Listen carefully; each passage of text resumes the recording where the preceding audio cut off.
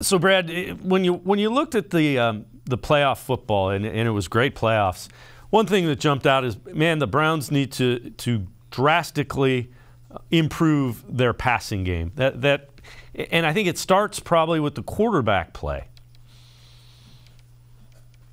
Yeah, there's no question that they need to get better quarterback play from no matter who plays the position next year. And, Dave, I think that we'll hear a lot of rumors, and the trendy thing right now is to, the copycat league stuff where you're looking at what the Rams did.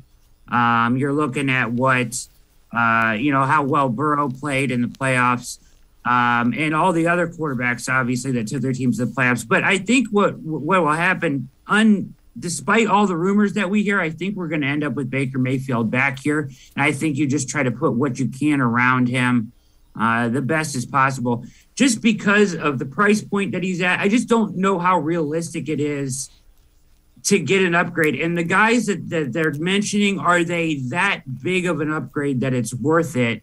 You hear Andrew Berry talk a lot about sustained success. I think we're kind of in a little bit of an overreaction period here. I just think that they're going to want to take a look at a healthy Baker at that price point. I think that they'll come in with maybe a high upside backup in case things go really poorly. But I think we'll hear a lot of rumors and a lot of rumblings, but it's my feeling in the end that we get Baker back for one more year. I know that's not real popular opinion, but I think that's probably what happens. No, I completely understand if that's the way they go. And again, I don't think it was all Baker Mayfield. I think some of it was Baker Mayfield. Some of it was that Baker Mayfield was hurt. I think they need to upgrade the receiving core. And I think the scheme needs I don't know if it's a complete overhaul, but it needs to be tweaked. There wasn't a way to threaten defenses through the passing game. And a lot of that is, you need that wide receiver. And some of it is you need to come up with a better scheme. Yeah, no question. And you can take kind of, and I've mentioned this a couple times on my show and other shows, but you look at Odell Beckham Jr., right? And so much of what the Browns do in their passing game oftentimes relies on timing. And it was like they could never get it right with Odell, right?